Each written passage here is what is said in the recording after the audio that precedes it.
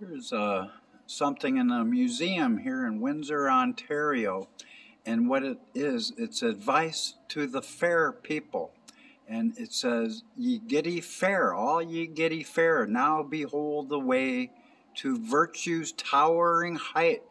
No more let folly lead astray, or flattery delight, but take fair truth to be your guide religion, for your friend to see you, so that you will glide and evermore experience joy that will never end." And so that's good advice for everybody to have no more phony religions that will lead us astray. Let love alone lead the way. And please start liking and sharing my videos, because if people do, if they don't like them, then that just simply means they don't want no one else to receive any love from them.